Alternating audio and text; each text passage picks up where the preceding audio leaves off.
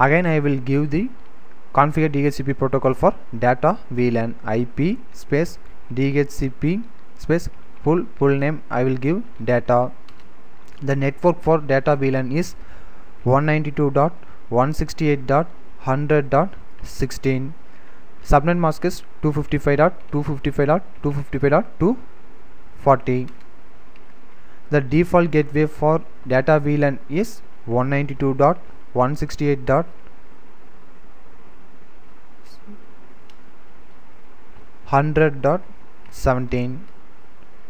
Here I will give option 150 IP space default gateway address 192.168.100.17. so using that command we can tell the phone where to refer its TFTP server. Exit. Now the DHCP protocol can be configured. Here we can use single interface, but here we can create two different networks. So here we can create inter VLAN. First of all, go to that interface, the fast Ethernet 0/0 interface, fast Ethernet 0/0. Here we will give no shutdown. Okay, exit. Now we can create the inter VLAN. The syntax for inter VLAN is, first of all, inter VLAN means using single interface that can be subdivided into multiple interface. For example, fast Ethernet 0/0 port that can be subdivided into fast Ethernet 0/0.1, 0.2, 0.3 like that.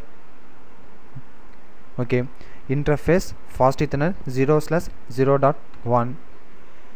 The syntax for creating inter VLAN is encapsulation space .1q space VLAN ID. Here I will give 10. The fast Ethernet 0/0.1 interface is assigned for VLAN 10.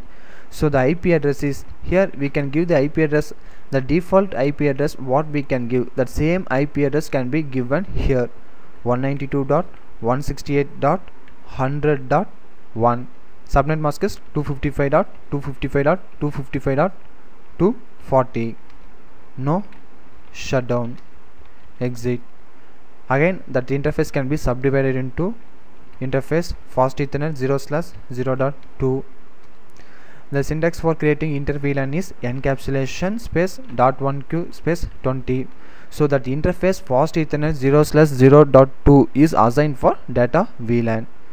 So the IP address is 192.168.100.17.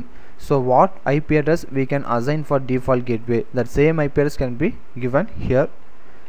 The subnet mask is 255.255.255.240. no shutdown. Exit. Now we can configure the inter VLAN and we can assign the IP address dynamically using DHCP protocol.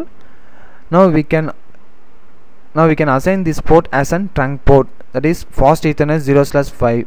because why we are assigning that port as an trunk means, here using single interface it carries the voice VLAN as well as data VLAN. so more than one network frame it will be carries. So using trunk port only we can carry the different network frames. So we go to that interface fast Ethernet 0/5. here we can give switch port. The syntax for assigning that port as an trunk is switch port mode trunk. Now that port can be assigned as an trunk.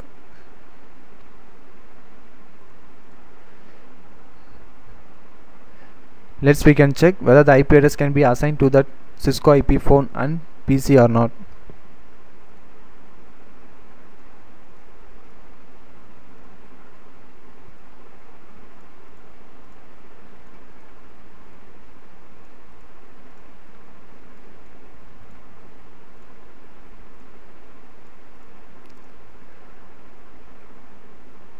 Yeah, the IP address can be assigned to that system dynamically.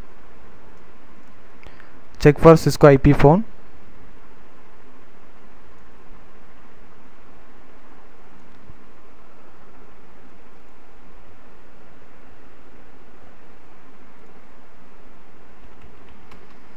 Here we can check whether the IP address can be assigned to the Cisco IP phone and system or not. So using that command show IP DHCP binding, yeah, here we can see the IP address. The IP address can be assigned to that particular system MAC address. This is an system MAC address as well as IP phone MAC address. Then this is an IP address that can be assigned for that system and IP phone. Yeah, we can get IP address. The IP address can be assigned to the Cisco IP phone 192.168.100.5 default gateway. So it will take some time to get an IP address. Okay, now we can configure the IP phone. So go to that router global mode, configure terminal. Here we can give telephony service. Here I will configure Cisco IP phone, so I will give telephony service. Go to the telephony service. In that we can give max-ephone. Max-ephone, that means it represents maximum ephone we can use. Here I will give 5, but we will use only 4, but I will give 5. Enter. Then we can give max-directory, that is how many directories we want. I will give 5 directories. Directory means that assigning that number to that IP phone. Next I will give IP space source address. Here I will give the default IP address for that voice VLAN. In voice VLAN we can give as an default gateway IP address is 192.168.100.1. so IP source address, I will give the default IP address of voice VLAN 192.168.100.1 and I will give port